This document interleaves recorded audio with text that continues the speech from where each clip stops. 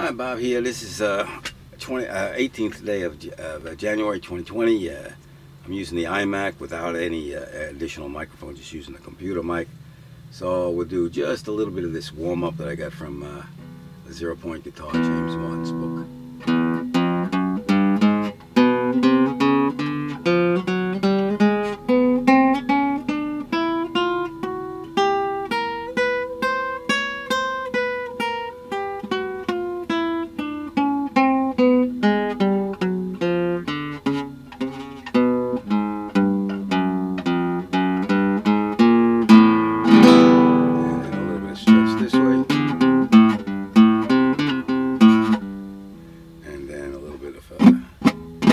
Fret, the fourth finger is the rascata while I'm holding the pick, by the way, so it is a little bit different. I'm not supporting it on the string. I'm trying to hold this third finger in, but not having much success today.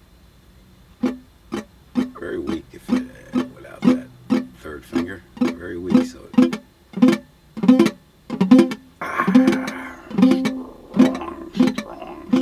It takes a long time. Anyway, so that's it, but I'll leave it right there. I got something else to show you.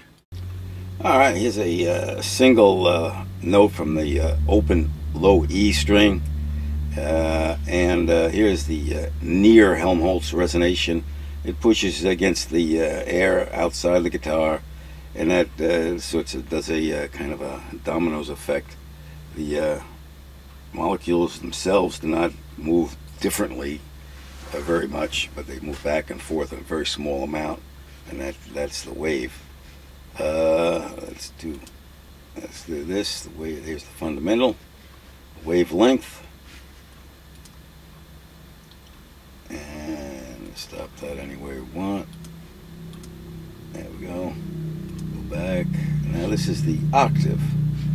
The way I have it, and I don't think anybody else has it this way, and maybe it's not the right way, is you get a alternating high and low frequency combination there. And here's the octave combined to the fundamental. And let's go there. Now, let's see what else. I have some more ideas on this over at the Fretmath Guitar and Physics vid at 447. Here's the link. I'll put that all down below as well, so you can click on it if you're so interested and inclined.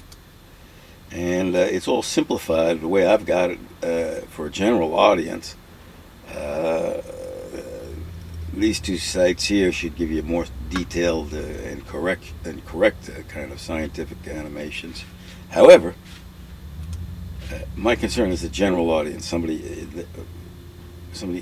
Everybody can understand it, the way the visual is going. And that's the general idea I got from Bronowski almost 50 years ago. The idea that the general public should have an understanding of what the basic science is without having to do all the detailed calculus. Now, I tried to do a bit more geometrically correct kind of animation, but it just didn't work. I'll show you.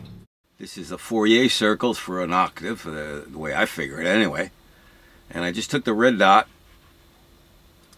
and I put it here, and what I'm going to do is treat that red dot as a particle of air. I'm going to treat the particle of air as a collection of smaller ideal gas molecules all in motion. And I used 23 phases. One phase would look like this. And about 3 cycles here.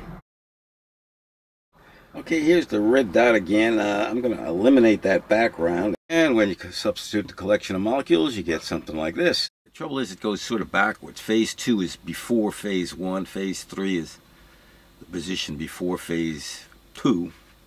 I'll show you what I mean. It goes circle. The circle is counterclockwise, and the phases are sort of clockwise. And with all 23 phases in sequence, but with a lot of guesswork as to the size and position of everything, I did get 2 different size pressure waves moving left to right.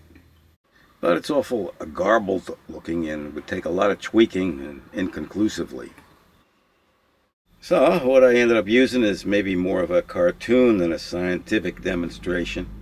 But my concern again is the general audience. And they are not likely to hang around for a course in mathematical physics. I use references to more scientific sites and let them, if they do, they can go there.